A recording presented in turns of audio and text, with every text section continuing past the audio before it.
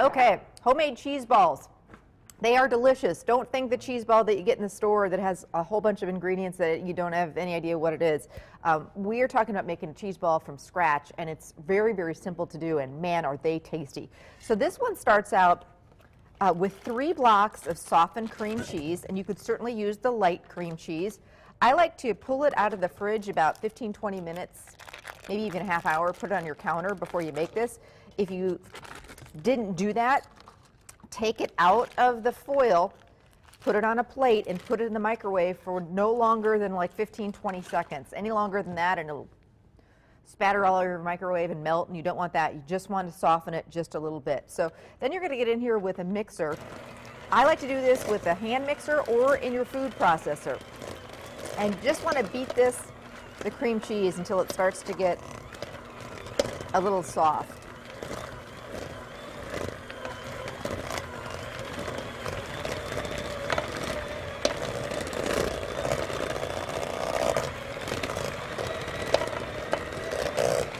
So it's day number 3 after Arlo, our new dog, got his teeth pulled, one tooth pulled, and went to the vet for teeth cleaning and ended up getting a tooth pulled. I'm happy to report he's back to his normal self. He's all good. He's got his Packers bandana on, and he's ready for the big game.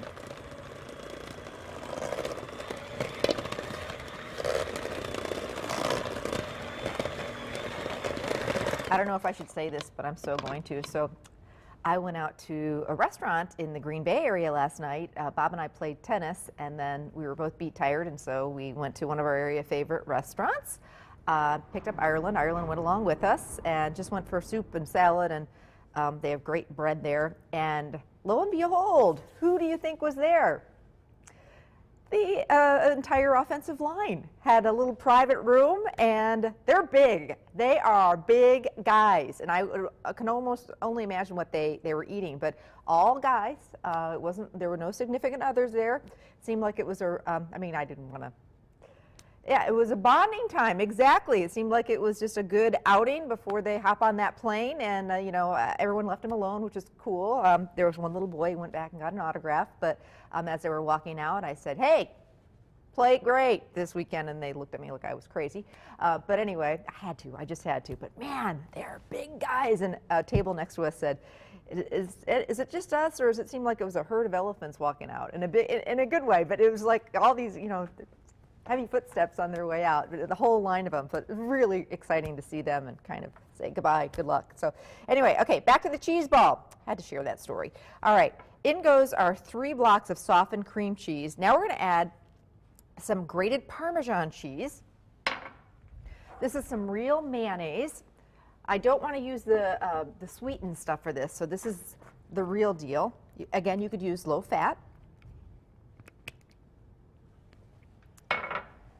Garlic powder, cooked crumbled bacon. So I know this is getting better and better, some great flavor. And then we're going to add a few dashes of Worcestershire sauce, some black pepper. So we're taking this cream cheese and just giving it some really fantastic flavor. I'm going to do some diced scallions. If your gang doesn't do onions, you could leave them out. And while I'm chopping up these scallions, I just wanted to give you an assignment. This weekend, besides watching the game and cheering on a Packers win and making some great food, your assignment is to talk about coming to our next big night out. We showed you what we were making earlier this week. 5-course meal. We're headed to the Appleton Beer Factory, and it is going to be over the top amazingly good. We're doing crab cakes, there's salmon, there's a pork dish with polenta, beer cupcakes with a little beer in them and an amazing frosting, a soup, all paired with your choice of beer or wine, and of course they make their own beer, so it's up to you, but it's great bargain. $60 per person. It includes everything, and the nice it's the Monday before Valentine's Day, so it's Monday, February 9th, so it's a great time to get out and meet people. Come with your special someone, come with your sister or your family members. or just come alone. We would love to see you out there.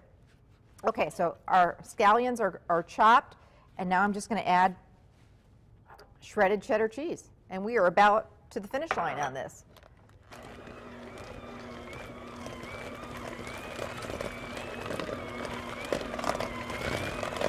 So call today to reserve your spot, or talk about it this weekend, and definitely call on Monday, because this one is going to book out very, very quickly. So at this point, I want you to cover this in plastic wrap and park it into the refrigerator. I want you to get that cheese ball to firm up a little bit so it'll be easy to work with and easier to shape it into a ball. So after you've got it all mixed together, cover it with plastic wrap in the bowl and put it in the fridge. Then when it gets a little firmer, you're going to use plastic wrap,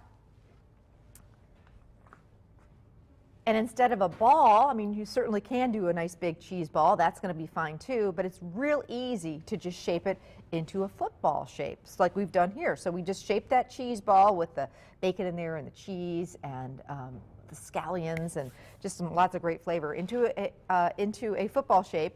And then we covered it.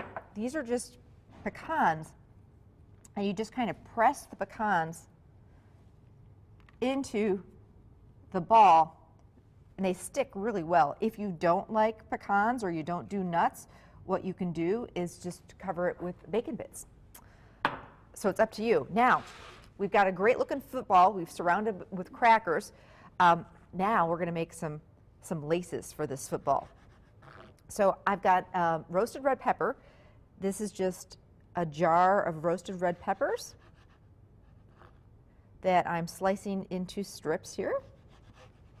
Want to get a nice strip, nice long strip.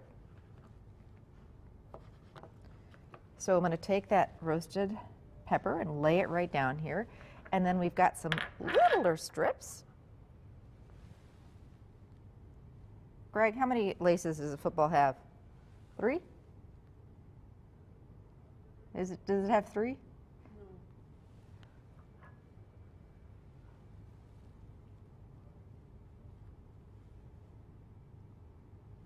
How's that shaping up? Isn't that cute? And then park it in your fridge, and right before everybody comes over, pull it out, surround it by crackers, put a little spreading knife in there, take a picture quick because it's going to disappear. And let me tell you, it is a winner every time, and it just really looks great on your game day spread, your game day buffet. And if you're looking for this recipe, of course, you can get it right on our website. Coming up, lots more game day ideas, plus we'll even take you out to Seattle. No time to cook this weekend for the big game, no worries. We found one of the biggest sub sandwiches I've ever seen, and we'll show you where you can get it. Plus green and gold stuffed peppers and a whole bunch of different ideas for your playoffs party. So don't go anywhere, we'll be back.